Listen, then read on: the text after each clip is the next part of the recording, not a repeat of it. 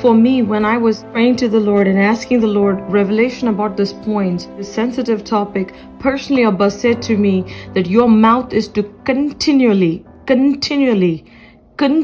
glorify me, praise me, worship me, and for evangelization. I have called you to pray in the midnight hours, speak in tongues, engage in spiritual warfare, and intercede for the lost. Proverbs 13:3 says, the one who guards his mouth protects his life. The one who opens his lips for immoral talk or deed invites his own ruin. And I mostly speak out of the Amplified versions. Isaiah 6 verses 5 and 7, the Amplified version says, and I said, woe is me, for I am lost, for I am a man of unclean lips and mouth, and I dwell in the midst of people of unclean lips and mouth. And then one of the seraphim flew to me, and in his hand was a glowing coal that he had taken with the tongs from the altar, and he touched my mouth to purify me.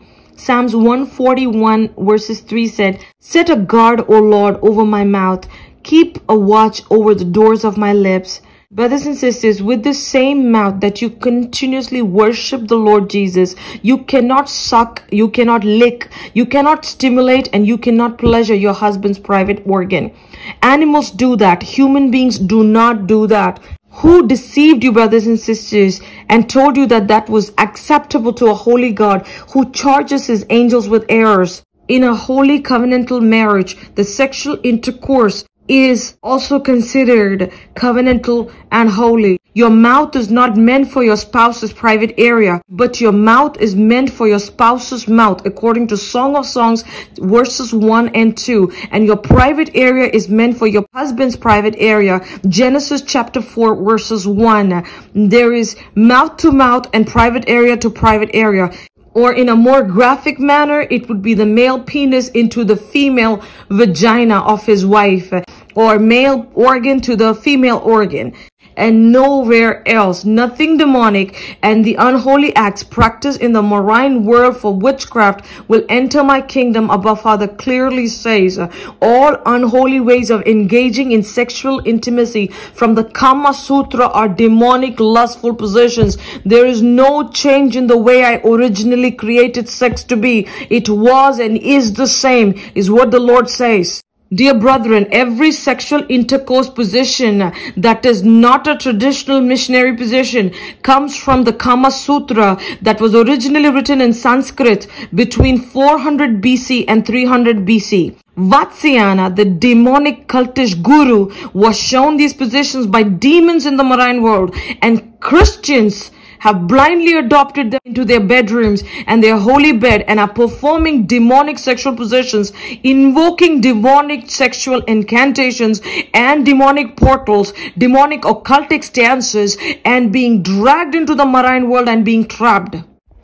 Viewers, discretion advised. I'm going to get even more graphic. Please stop if you're already offended. If you're mad, that's good. But if you're hurt or if you are repulsed by it, please stop. My beloved brother, my brothers, let me talk to you. You cannot continually praise the Holy Son of God, who was barbarically scourged for your sins and your wife's sins, with a mouthful of vaginal fluids, vaginal bacteria, traces of uric acid and urea after giving her oral sex. You cannot do that. My beloved sister in Christ, you cannot continually praise the Holy Son of God, the Lord Jesus Christ, who was barbarically scourged for you and the sins of your husband, and with a mouthful of semen and penile bacteria and trace of urea and uric acid, you cannot praise and evangelize the Holy Son of God. Scientists report that 64% of cancers in the oral cavity, head, neck in the United States of America are caused by HPV, human papilloma virus, which is spread exclusively by oral sex. Oral sex is a major sexual health risk. Oral sex spreads STDs such as hepatitis and syphilis and cancers. A holy, righteous God who is a consuming fire will never give his children a license to practice such abominable, body-defiling, life-threatening sexual acts. According to Romans 1, 24, 26, 28, wherefore God also gave them upon to uncleanness through the lust of their own hearts, to dishonor their bodies between themselves, For this cause, God gave them up into wild affections, for even their women changed their natural use, that which is against nature. Even as they did not like to retain God in their knowledge, God gave them over to a reprobate mind to do those things which are not convenient. Now, did you see why people say it's okay? People who are actively living a sinful life, do you see why they say oral sex is okay? Because they are fulfilling scripture. The book of Romans, we just read that God gives you into a reprobate mind, where you ultimately say, because of your rebellion, disobedience, and lustful pleasure than sacrifice, God gives you over to a reprobate mind, where you think this is okay, and then you go on telling others it's okay because I am worshiping God, I'm speaking in tongues, miracles are happening in spite of me doing everything what you are calling sinful. But the truth of the matter is, the Lord gave them over to a reprobate mind. That is why they are saying, see, I can do all these miracles. I'm praying, I'm speaking in tongues, I'm fasting, but the Lord did not correct me, and nothing has happened to me. But the truth is, the Lord has given up on them. He has given them a reprobate mind because of their continuous sin, because of their continuous rebellion against the Holy God. There are thousands and thousands of souls in hell for performing these sinful acts on their spouses. Countless saints have been taken to heaven and hell and given specific revelation about sexual sins to warn God's holy people. We are running out of time, my beloved. Let us not be one among them. Some of the few references that the Lord has specifically asked me to share with his body, his bride, is Psalms 34 verses 1. I will praise the Lord at all times.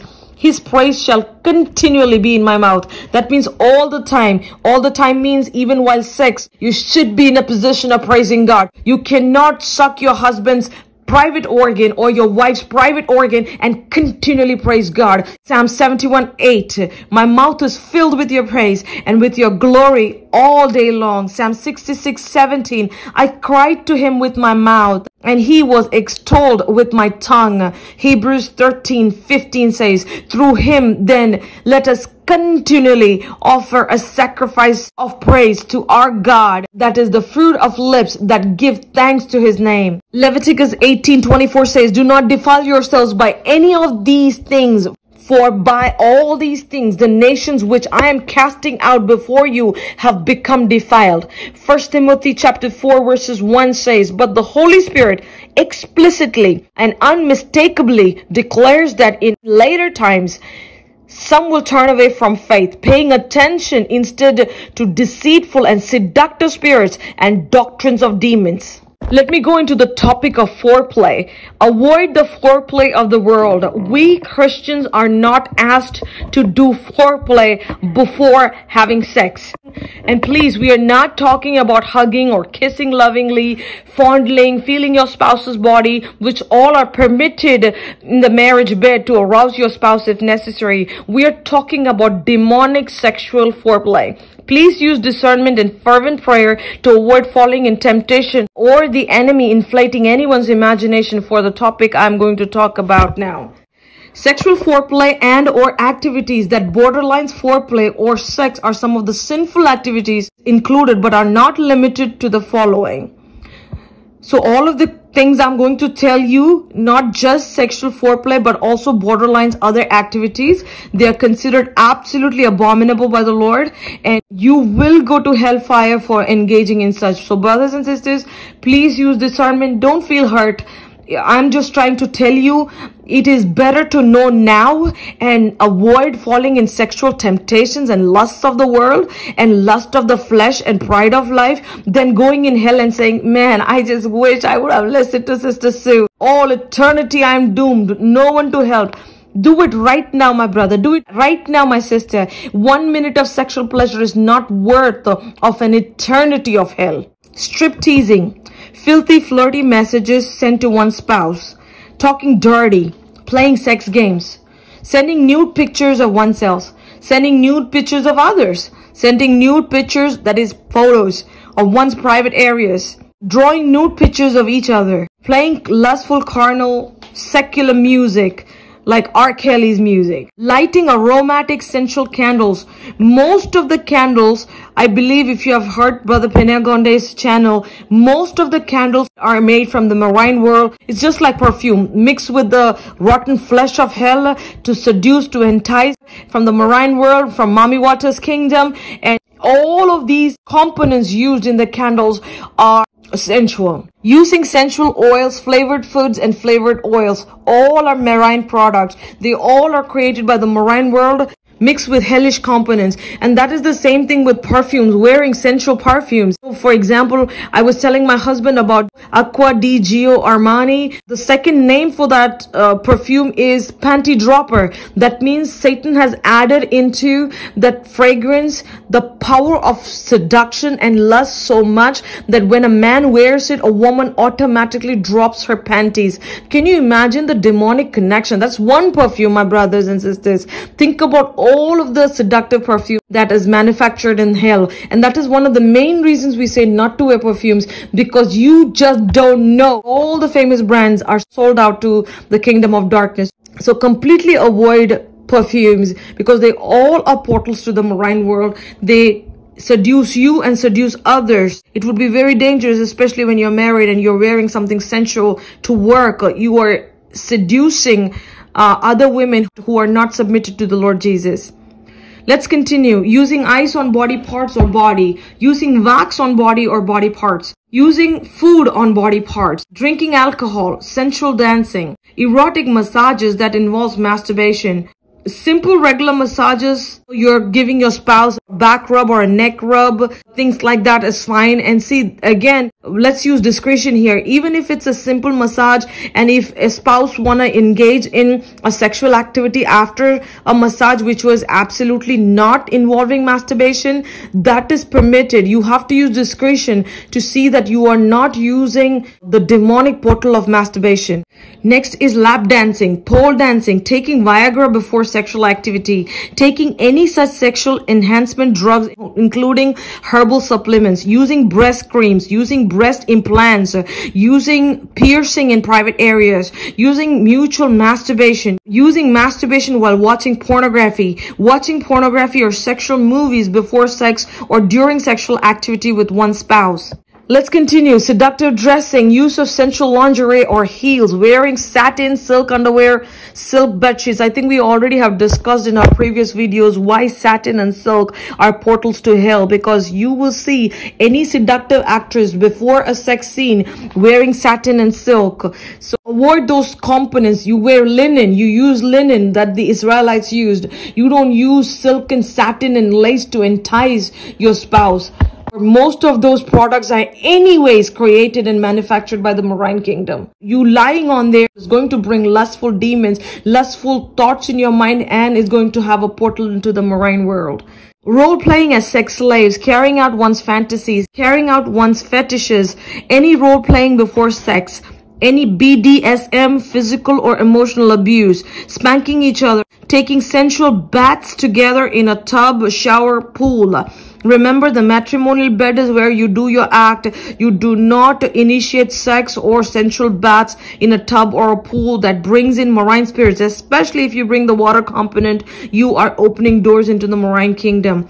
All of these and any sex toys, kinking toys, using props like handcuffs and whips, being blindfolded, making a sex tape, recording your sexual activity, watching others use the restroom, watching your spouse use the restroom, wearing each other's underwear, oral sex, anal sex, unholy, abominable animal possessions during sex, sex or sex acts that takes place in the marriage bed other than the missionary positions, that is man on top. Any other sexual position is abomination, and such abominable things that defile the marriage bed.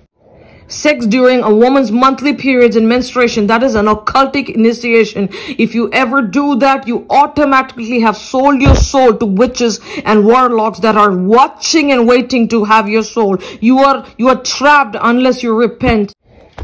My brother, my sister, giving into the perverse wishing of a disobedient husband. or a disobedient wife, you are committing an act of idolatry against God. It's not you are obeying your husband, but you are involving in idolatry. He wants you to bow in front of Baal, and you are bowing in front of Baal. He wants you to bow in front of Ashtaroth, and you are bowing in front of Ashtaroth. Or she wants you to bow in front of Venus and Aphrodite and Kali and Durga, and you are bowing down in front of all of these demons in your sex. Because you are bowing down or you are trying to please her in the bed, you are committing idolatry and adultery against a holy God. If you have a medical condition that does not permit you to be on top of a woman, or if you have issues like you're overweight, please take it to the Lord in prayer. I will not address issues like that on this platform. I cannot be responsible for anyone's soul, nor change anything that he has strictly advised me to speak about. Please take it to the Lord in prayer and let the Holy Spirit guide you.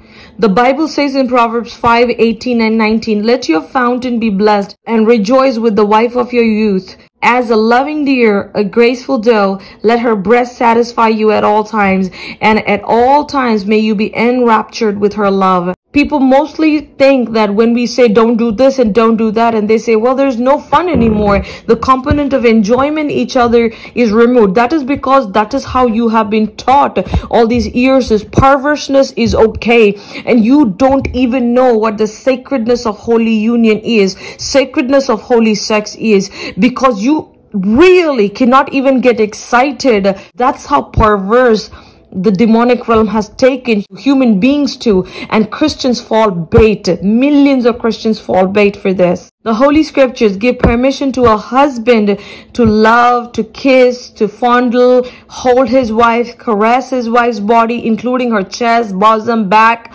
abdomen, thighs, hands, face. It's all permissive.